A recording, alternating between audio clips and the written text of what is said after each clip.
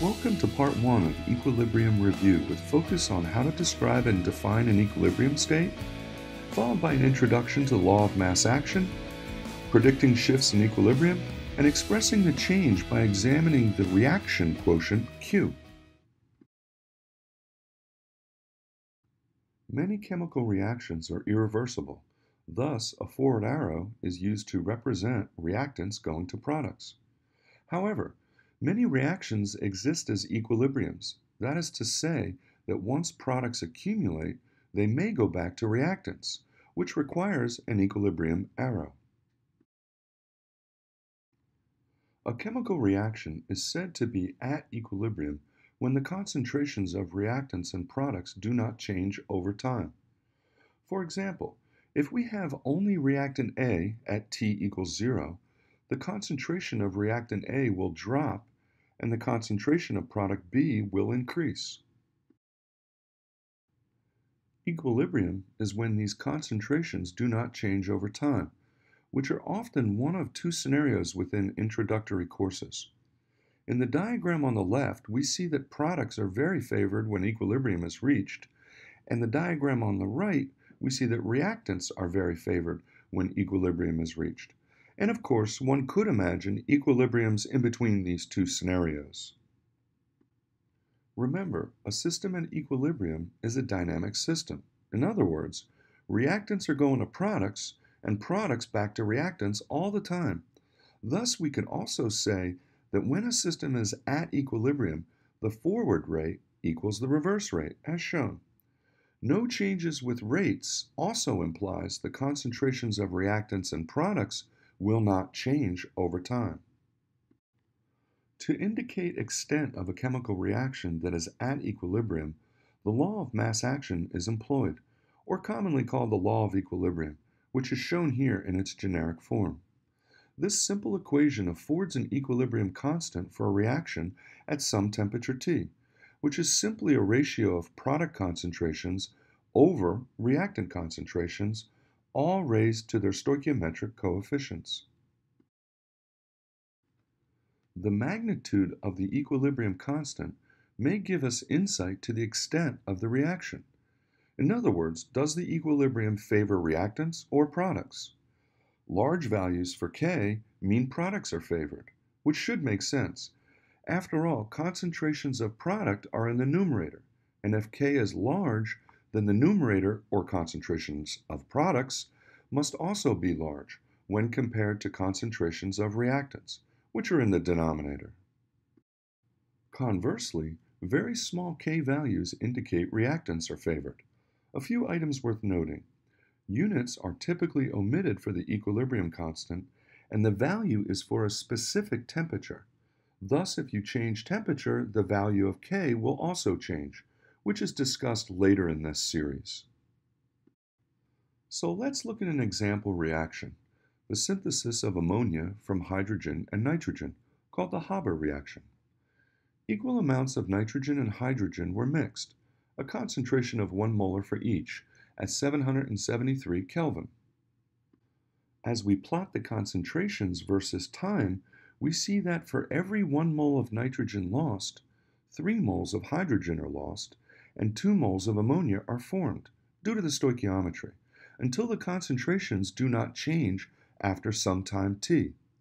At this point, we say that the system has reached equilibrium because the concentrations of reactants and product do not change. Now let's calculate the extent of this reaction via the equilibrium constant. The concentrations of products and reactant were recorded and an equilibrium constant calculated at this temperature. Again, note there are no units for the equilibrium constant. In another experiment, only the product ammonia is introduced into the reaction flask at the same temperature. As expected, the concentration of product decreased and concentrations of reactants increased over time to obtain new equilibrium concentrations. When these final equilibrium concentrations were measured and used to calculate the equilibrium constant, the same value for the equilibrium constant was obtained at this temperature. Regardless of the amounts of hydrogen, nitrogen, and ammonia added to the reaction vessel, the concentrations will change so that the equilibrium constant of 0.0602 is obtained at this temperature. So let's prove this. What if we added random amounts of reactants and products? Will we get the same value for K at equilibrium? And could we also predict which way the reaction will shift to obtain a state of equilibrium? In other words, will more reactants form or will more product form? To answer these questions, we need to calculate a reaction quotient, abbreviated Q, using the given initial concentrations and compare Q to our known K value. Then we can predict the direction of the shift. The Q value is 4.50, which is greater than the known K value at this temperature. An easy way to predict shift is to abstractly imagine that the Q value will strive to become the K value. In other words, the reaction will adjust to afford equilibrium concentrations such that the K value of 0.0602 is obtained. For this to happen, the numerator has to become smaller and the denominator needs to become larger. Concentrations of products are in the numerator and they need to decrease, which is a shift to the left away from products. And the concentrations of reactants are in the denominator and they need to increase, which is also a shift to the left away from products. In fact, when final equilibrium concentrations were measured, the reactant concentrations did increase and the product concentration did decrease, which confirms our predicted shift to the left. Using the equilibrium concentrations to calculate K confirms, regardless of the amounts of hydrogen, nitrogen, and ammonia added to the reaction vessel, the concentrations will change so that the equilibrium constant of 0.0602 is obtained at this temperature. At this point, it is worth our efforts to more thoroughly examine Q versus K, which are calculated from initial and equilibrium concentrations, respectively. There are three different possibilities for Q when compared to K. Q can be equal to K, Q can be greater than K, and Q can be less than K. If Q is equal to K, then the reaction is at equilibrium and there will be no shift. If Q is greater than K, then for Q to become K, the numerator must become smaller and the denominator bigger, which is the same as saying product concentration needs to decrease and reactant concentration needs to increase. Thus, the reaction will shift to the left. Conversely, if Q is less than K, then for Q to become K, the numerator must become larger and the denominator smaller, which is the same as saying product concentration needs to increase and reactant concentration needs to decrease. Thus, the reaction will have to shift to the right. Alternatively, one could imagine a number line to represent all values of Q and K. One end is 0 because there are no products, just reactants, and on the other end will be infinity because there are no reactants, just products. So using the values for Q and K from the last example, we approximate where the given K and the calculated Q value will be on this number line. Because Q is greater than K on the number line, we see that Q has to shift to the left toward reactants and away from products. If Q was 1 times 10 to the minus 6, which is less than K, then the shift would be to the right to form more products.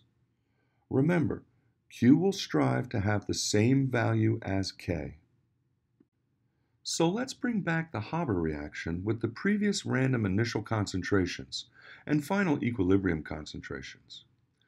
What if we were asked to calculate the final equilibrium concentrations of reactants and product given these random initial amounts? So let's place these measured equilibrium concentrations aside for a moment and see if we can actually calculate them. The first step is to predict which way the equilibrium will shift, which we have already done via the Q calculation. Because our Q value is greater than K, it will shift to the left. That means additional nitrogen and hydrogen will form, and the ammonia concentration will decrease. From the stoichiometry of the balanced equation, we know that for every 2 moles of ammonia that decompose, 1 mole of nitrogen and 3 moles of hydrogen will reform, which we can write as our change. Now let's employ the law of mass action with these expressions and solve for x, which is 0.59. Now we can calculate our final concentrations as shown, and we see that our calculated values do match the experimentally measured equilibrium concentrations. To summarize, we first calculated a Q value given initial concentrations, compared Q to K to predict shift direction, then expressed the change by examining the stoichiometric coefficients. We placed our new expressions into the law of mass action and solved for x, and deduced final concentrations which matched our measured final equilibrium concentrations. So let's examine a few examples where we were asked to simply predict shift and express the change.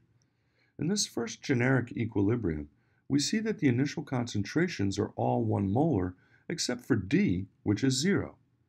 Thus, a Q calculation is not necessary because we know that the reaction must shift toward product D if a K value is to be obtained for this equilibrium. This will cause the concentrations of reactants to drop and the concentration of products to increase. The change is expressed via the employment of the stoichiometric coefficients. When combined with the initial concentrations as shown, the final expression of change is afforded. An example equilibrium where one of the products is 0 is shown. Again, we know the shift is going to be to the right to obtain a K value, and that the concentrations of reactants will drop and the concentrations of products will increase.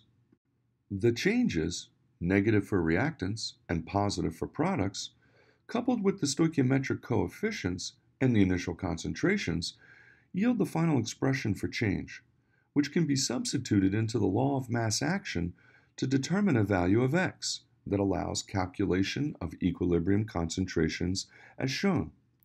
It is worth noting that determining the value of x does require some challenging algebra, so a readily available CAS called SymPy was employed to afford the value of x. In the next generic example, we see that one of the reactant concentrations is 0. Thus, a shift to the left must occur if an equilibrium constant is to be obtained, which will increase concentration of reactants and decrease concentration of product. The changes, positive change for reactants and negative change for product, coupled with the stoichiometric coefficients and the initial concentrations, yield the final change expressions. An example equilibrium where one of the reactants is 0 is shown. Again, we know the shift is going to be to the left to obtain a K value, and that the concentrations of reactants will increase and the concentrations of product will decrease. The changes, positive for reactants and negative for product, coupled with the stoichiometric coefficients and initial concentrations, yield the final expression for change, which can be substituted into the law of mass action to determine a value of x that allows calculation of equilibrium concentrations as shown. As demonstrated, if one of the reactants or products is 0, the reaction will shift in that direction to obtain equilibrium. So let's do one more problem to predict shift and change with an equilibrium we are already comfortable with, the Haber reaction. Equilibrium concentrations were measured and recorded in this 1-liter flask, and an equilibrium constant calculated. While at equilibrium, an additional 1 mole of nitrogen was added, raising the concentration of nitrogen to 1.399 molar. If we are asked to calculate the final equilibrium concentrations, we have to first predict shift with the aid of a Q calculation, write the change, solve for x, and then calculate final equilibrium concentrations. So first, let's calculate Q so we can predict shift, which is 0.0172.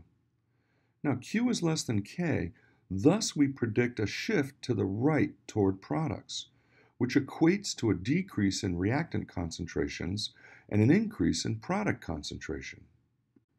The changes, negative for reactants and positive for product, coupled with the stoichiometric coefficients and initial concentrations, yield the final expression for change, which can be substituted into the law of mass action to determine a value of x that allows calculation of equilibrium concentrations as shown. These calculated concentrations match the experimentally measured equilibrium concentrations, and as a quick check, the correct value of K is also obtained with these new calculated equilibrium concentrations. In summary, we first did a Q calculation with initial concentrations to compare against the given K, which allowed us to predict direction of shift and express the change. Next, we placed these equilibrium expressions into the law of mass action and solved for x, which afforded final equilibrium concentrations. As a final check, these equilibrium concentrations were placed into the law of mass action to calculate a K value and see if it matched the given K value. Many similar and more challenging equilibria exercises that employ the quadratic equation and introduce the 5% rule, as well as Le Chatelier's principle, are covered in the next video.